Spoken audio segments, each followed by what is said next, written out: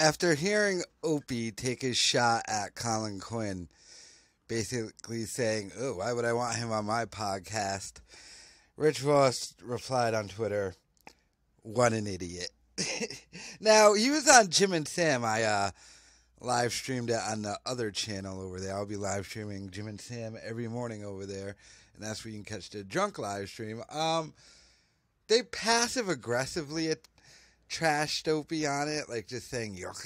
Like, why don't you just call that motherfucker out by name? Stop. Like, is there some policy at SiriusXM that they can't just go Opie has big tits or some shit?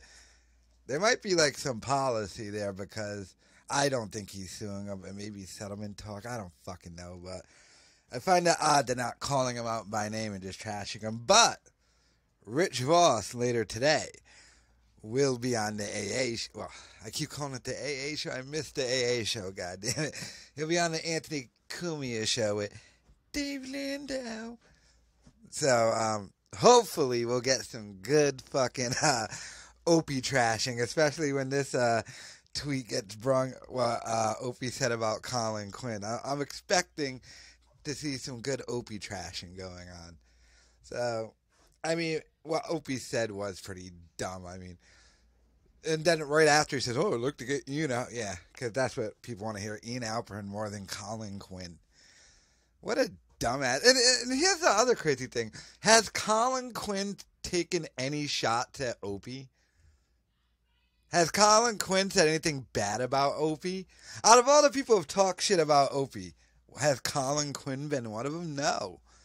It's such a bizarre thing that's who you would take a shot at. And be like, oh, why would you want Colin Quinn?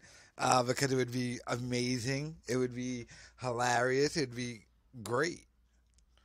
But no, you'd rather talk to fucking, I couldn't even name you. What was one of the guests? Some guy who was in a shit rock band. Yeah. Have on a guy who was in a rock band in 2018. That makes sense. It's like, he's had no real guest on.